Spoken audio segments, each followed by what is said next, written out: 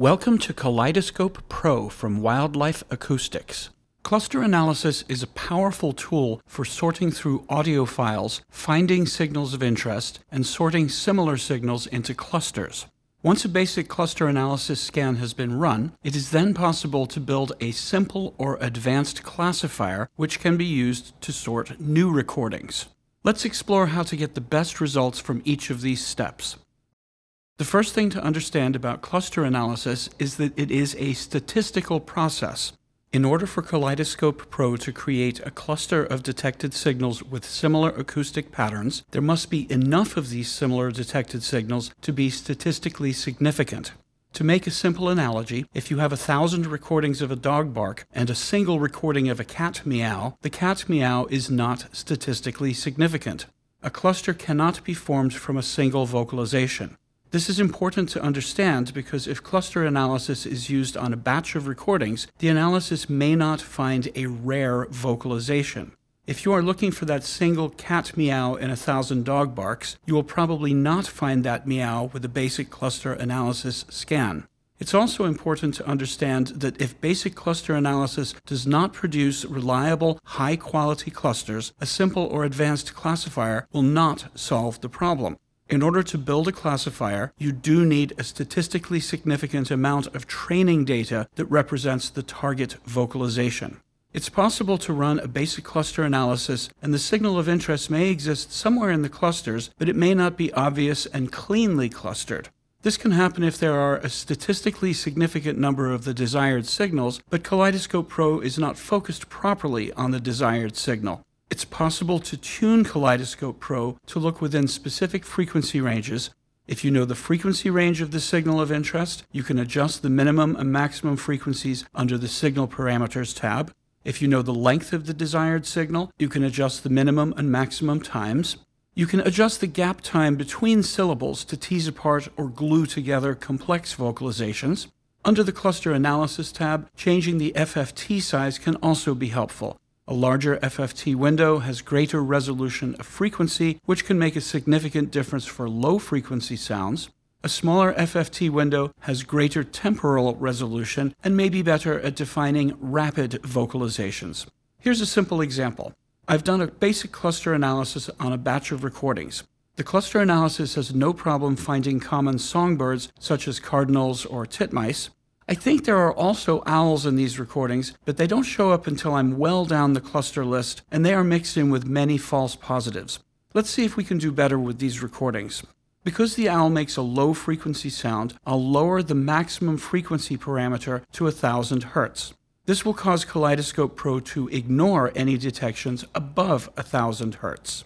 I'll also choose the largest FFT size, so Kaleidoscope Pro emphasizes the frequency resolution. Now when I do a cluster analysis scan, I get far fewer clusters, and the owls are better represented within the new clusters. I find my owls in clusters 2, 6, and 7. There are actually very few owl calls in these recordings, but there are just enough to create these 3 similar clusters. Because this tuned cluster analysis did a better job of finding the owls, I am now more confident about building a classifier to find owls in a new batch of recordings. When Kaleidoscope Pro does a basic cluster analysis batch process, one of the output files is the cluster.kcs file. This file contains the statistical models of the clusters from the scan. The cluster.kcs file is a simple classifier and can be used to sort new recordings. As a convenience, I'll rename clusters 2, 6, and 7 as owls in the results window and then save. This updates the cluster.kcs file with the customized cluster names. Now I'll change Kaleidoscope's input directory to point to a new batch of recordings. These recordings were made at the same deployment site as the first batch of files, but they were recorded a year later. Under the Cluster Analysis tab, I'll choose the option to use the edited cluster.kcs file to sort the new recordings. I'm not concerned about the FFT size or settings under the Signal Parameters tab because the cluster.kcs file contains the settings from the original cluster analysis and we'll use them for the new recordings. I'll run a cluster analysis scan on the new data using my edited KCS classifier. This batch process does find owls in the new set of recordings, and you can see the cluster is named as a result of using the previously edited cluster.kcs file. I have the option to build a single classifier that finds multiple species or even different vocalizations from the same species. If I'm looking to find multiple species from the same recordings, but those species have very different characteristics, I may want to create multiple classifiers based on ideal signal parameters and FFT settings for each species of interest. If I look through the new recordings, I see that most of the vocalizations that have been labeled as owls are owls, but there are also a few false positives. If I want to do the work and reduce the number of false positives found by my owl classifier, I can create an advanced classifier. The advanced classifier will further discriminate what is an owl and what is not. It's important to understand that, again, if you don't have good results from the original cluster analysis on your training data, the advanced classifier will not work well. I'll go back to the original cluster analysis where I found owls in clusters 2, 6, and 7. The first step of building an advanced classifier is to copy the generic cluster names to the manual ID column. I'll then create a button label for owls. Now I will manually label what I know are owls. If I find a false positive in the training data, I can leave it with its generic cluster name to tease that detection away from the owls. The other choice I have is to click on a blank button to leave a blank space in the manual ID column. This removes the detection from being used in the training data at all. I might want to use that if I see a detection that I think is an owl but is poor quality or has other acoustic features I don't want as part of the training data. Once I've completed the manual naming, I'll save the results window and run another cluster analysis on the training data, this time using my manually edited cluster.csv file. This second batch process produces a customized cluster.kcs file that is the advanced classifier.